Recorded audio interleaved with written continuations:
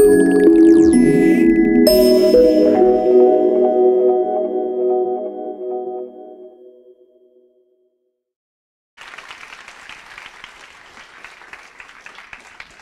a year's time, I'll turn 18, and I'll be eligible to vote for the first time.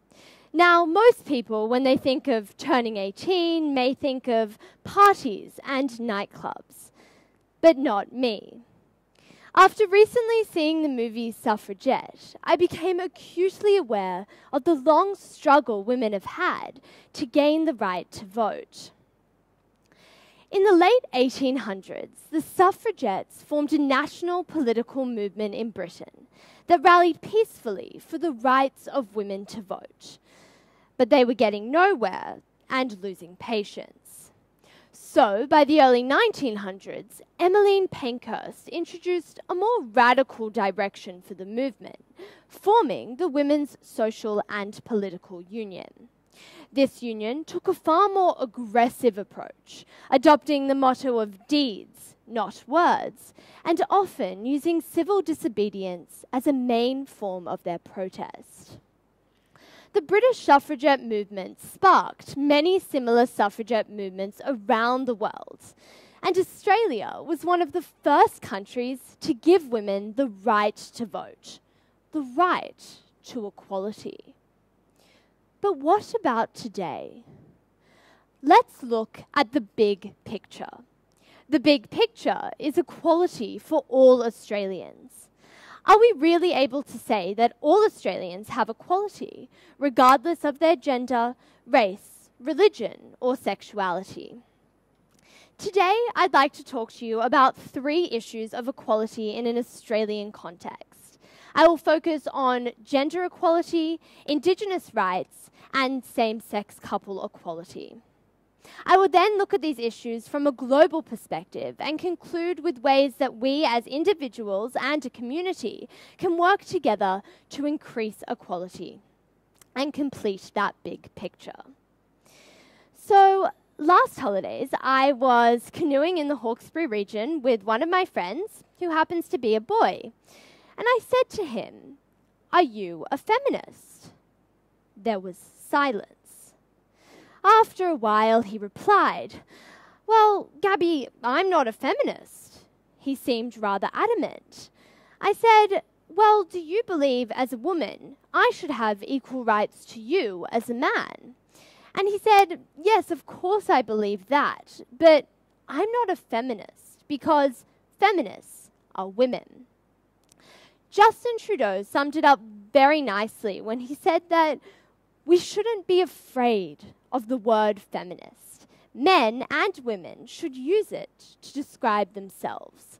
And I think he sums up this common misconception that feminism is just to do with women. And if we really want to move towards equality for women and gender equality, we need to decide that this issue, feminism, gender equality, is not just a women's issue, it's a human issue.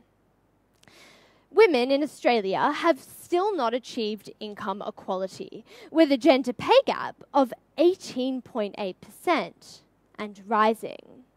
Despite government legislation, such as the Workplace Gender Equality Act of 2012, women are still underrepresented in politics, senior management roles, and on corporate boardrooms. And as a woman who wants to go into business in my later life, I find the following statistic quite harrowing. Last year, out of all CEOs, only 17% were women. So while in 1902, Australia did become that second country in the world, after New Zealand, to give women the right to vote, it was not until 1962 that Australia's Indigenous people were given the right to enrol to vote in federal elections if they wished. Unlike non-Indigenous Australians, it was not made compulsory for them to enrol. Indigenous Australians are still not recognised in our constitution, and they experience more disadvantage. We only have to look at life expectancy statistics to see it.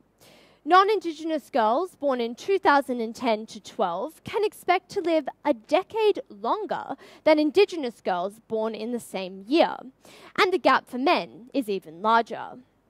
But the disadvantage does not stop there. In fact, Indigenous Australians are more likely to suffer from obesity, heart disease, and 8 times more likely to suffer from abuse or neglect as children.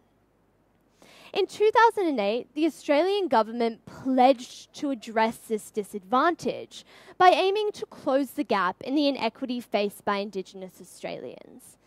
But I ask you, how can we possibly attempt to close the gap if Indigenous Australians are not even recognised in our Constitution?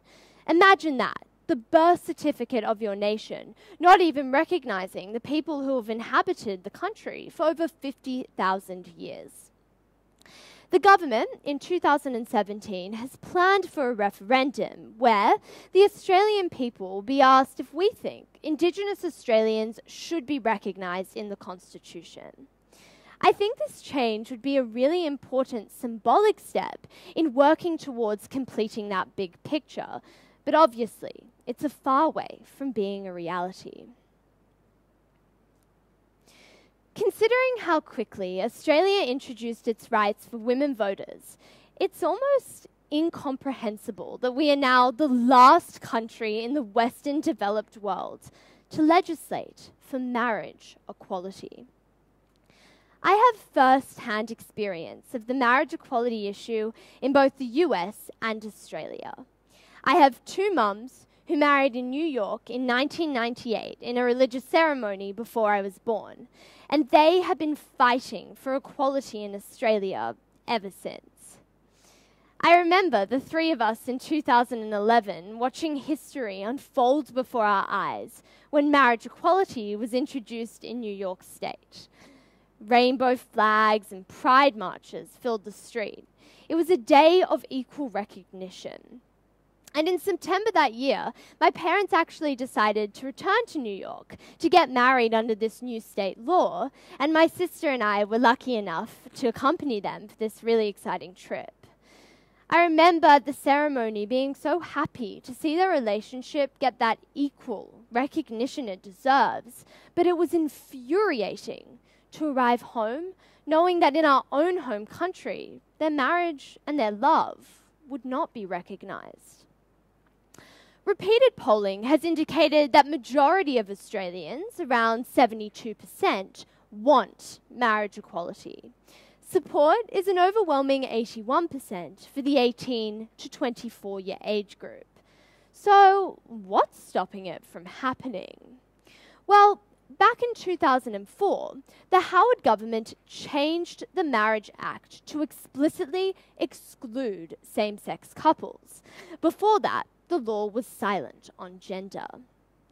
Now, the issue has become a political wedge. Although the leaders of the major political parties support marriage equality, there is a small, yet influential group of conservatives who are blocking the idea of a free vote by insisting upon a plebiscite.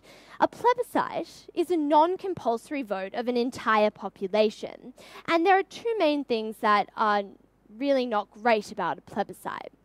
Firstly, the people who are really against marriage equality and the people who are really supportive would come together to vote. But say it was a very sunny day and people thought, I can't really get to the voting day, I think I'd rather go to the beach. So you'd lose a bulk of support.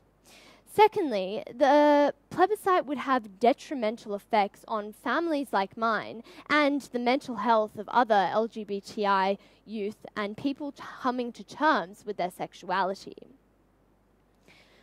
When I was in Year 6, I wrote to Prime Minister Julia Gillard to express my frustration at this discriminatory law, and Julia Gillard replied. She outlined the various ways that discrimination had already been eliminated against same-sex couples.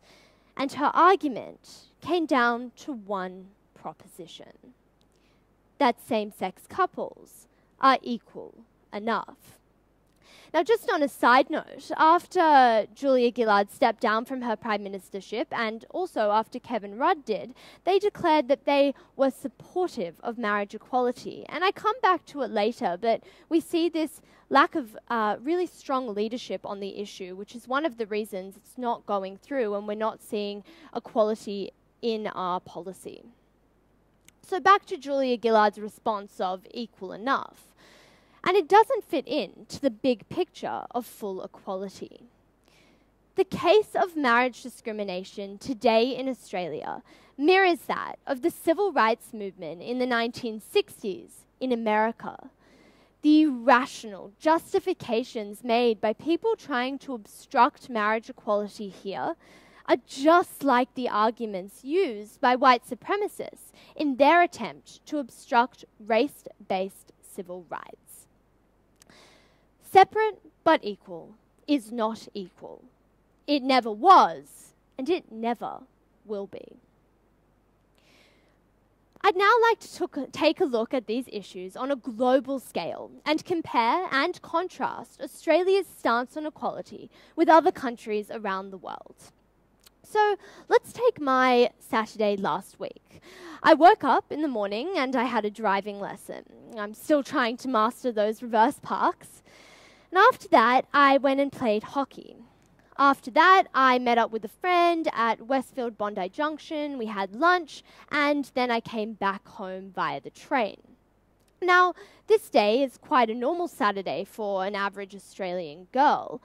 However, these experiences are not possible for girls and women my age living in Saudi Arabia.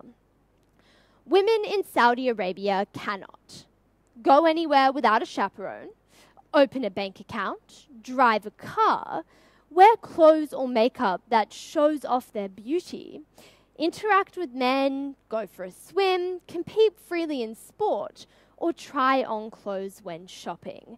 Now, that would be the real deal breaker for many Australian girls. These restrictions seem unimaginable and inconceivable to us here in Australia. It made me think if a movement like the suffragettes would ever start or gain momentum in such a country. And after a little bit of research, I found out about the hashtag Women to Drive campaign, rallying for the rights of women to drive in Saudi Arabia. And the campaign has made some wins. Women in Saudi Arabia have petitioned, and the government has actually made recommendations to allow women to drive between 7 a.m. and 8 p.m. as long as they are wearing no makeup, dressed conservatively, and have permission from a male relative. As I said, some wins. In Australia, women are obviously a lot better off. However, the struggle for equality is not over, and we really need to honour the efforts of Emmeline Pankhurst and other characters alike, and work to gain that tangible equality and shatter the glass ceiling. Secondly, Australia is not unique in the fact that around the world, Indigenous communities have faced considerable struggles to gain equality in their own nation. However, we can learn from countries such as Canada, the United States of America, and New Zealand in the policies that they are trying to implement to reduce inequality between Indigenous and non-Indigenous people. It's important to note, firstly, that in all of these countries, the Indigenous populations actually have constitutional recognition, which I was discussing before. Moreover, in America, American Indians actually have a tribunal court within the judicial system of America, which allows them to govern via customary laws. And the Maori in New Zealand hold 7 reserved seats in the New Zealand Parliament. Now, I'm not saying that in these countries all problems of inequality between Indigenous and non-Indigenous people have been solved, but I am suggesting that these have been positive improvements to the levels of inequality, and maybe Australia could take a leaf from their book. And finally, 84% of the Republic of Ireland are Catholic. And yet, in 2015, the government held a referendum and marriage equality was passed. In fact, all the countries, which you can see up on the slide, have actually legalized the union of same-sex couples. And I reiterate, Australia is the last country in the Western developed world to legislate for marriage equality. And so while the battle here is building in momentum, I think we really need to focus on it and realize that the battle is far from over. So what can we do? How can we work towards completing the big picture of equality for all Australians? I think there are three main pillars which we could implement. The first is to build knowledge. We need to inform and educate our youth so they can develop a deeper understanding and be able to advocate for change on issues of equality.